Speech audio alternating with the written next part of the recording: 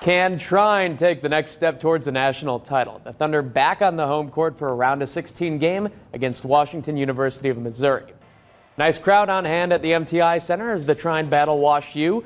Trine off to a good start. A miss here, but Emmanuel Miangolo with the rebound and the putback jam.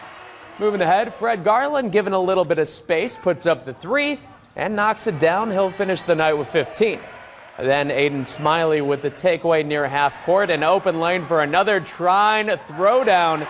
Big night for Smiley, goes for a game-high 23.